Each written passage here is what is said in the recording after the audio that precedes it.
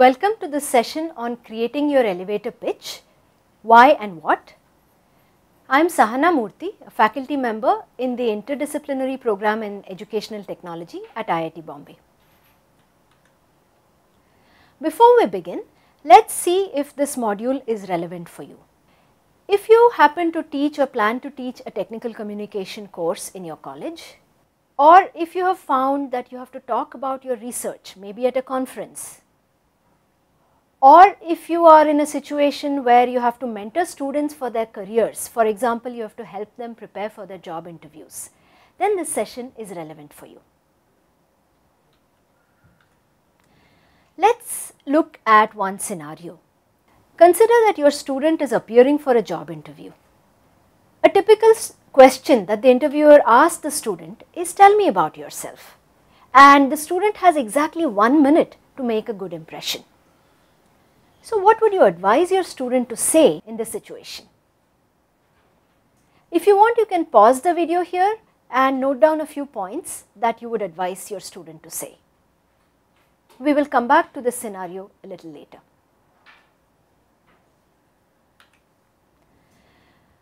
A similar scenario, but under a different context, is when you are attending a research conference and suppose you meet a senior faculty member in your field from another college. The senior faculty member asks you, "So what are you working on?" essentially about your research. Again, you have exactly a minute to give a coherent response before perhaps somebody else grabs the senior colleague's attention. So what would you say in this situation? If you have found yourself in this situation, or if you think you are going to go to a conference, again this would be a good time to pause the video and think a little bit about what you will say.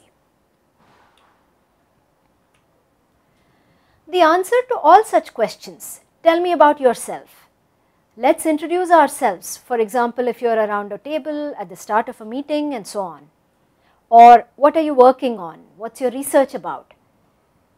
The answer is what's called the elevator pitch.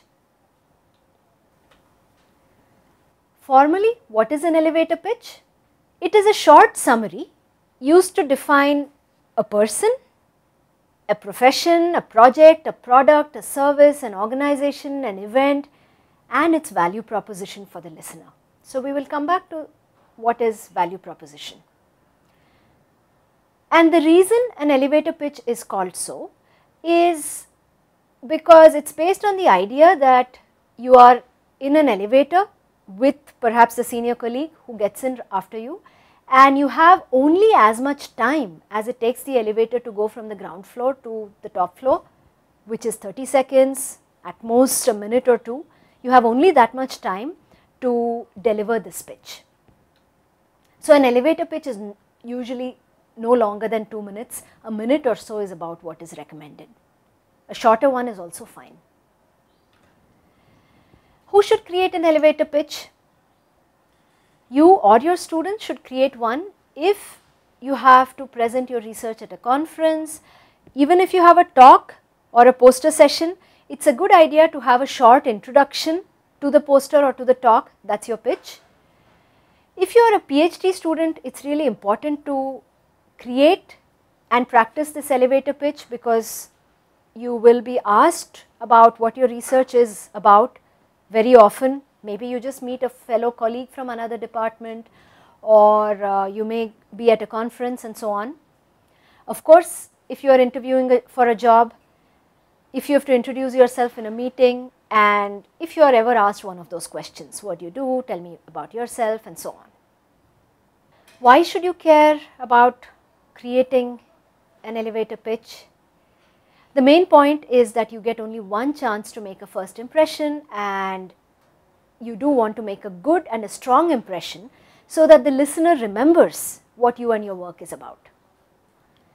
So you should be able to sum up unique aspects of yourself, your work, your research, or your service or product, but not just sum it up from your perspective. You also have to do it in such a way that excites the listener, and that's a very fundamental communication skill. Your students should care about creating an elevator pitch if they are in any of these situations. If they are in an interview, for example, what's important is that the interviewer doesn't really care about the student's childhood, nor too much about the marks or college, because they are in the resume. They are important, but not too many details.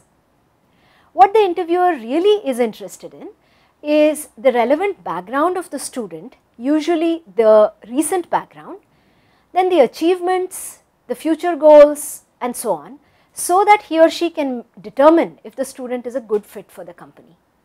So let's see an example. So imagine that your student comes to you with the following elevator pitch that she plans to use in an upcoming interview. The student says that I graduated from XYZ college in 2012 with courses in marketing and research methods. I worked for my college annual festival team on their publicity. I have spent the last 3 years in market research for ABC company. I want to move to an interesting platform and use my skills.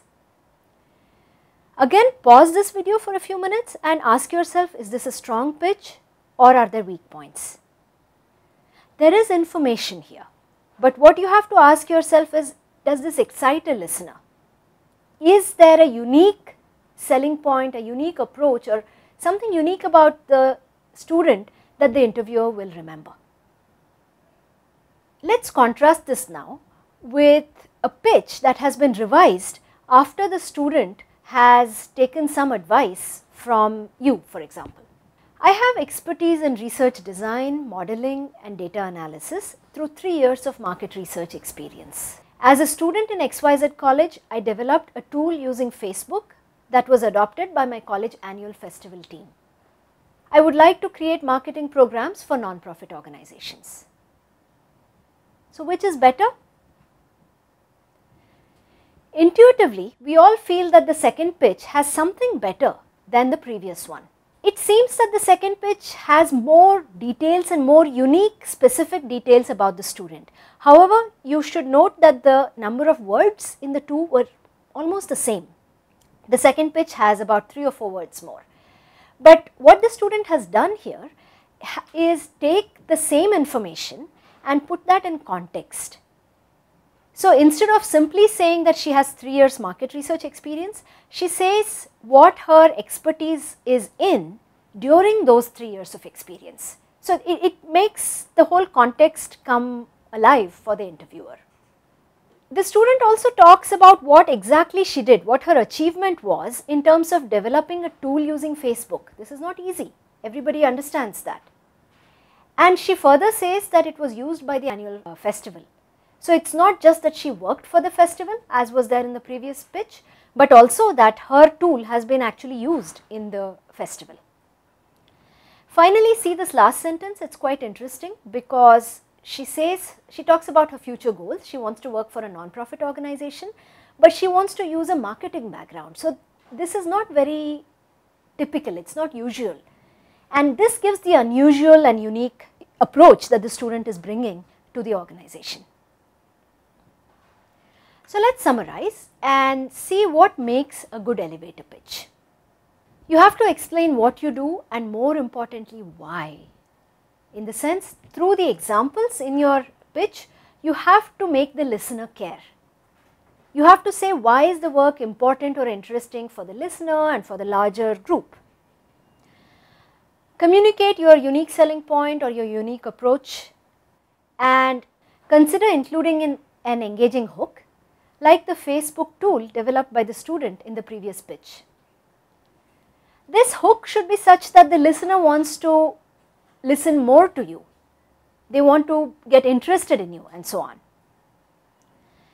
If you are talking about your research, it is important that the listener should get interested in your work, not you as a person as much as your work if you have an elevator pitch for research. Finally, you want to say what you want the listener to remember most. What can you offer them? There is one more point here, that you will be able to get the listener to be interested if the focus of your elevator pitch is on the problem to be solved or the problem that you have solved, because this shows the listener what you can do for them, what kind of problems you can solve. In the next module, we will see how one can create an elevator pitch. Thank you.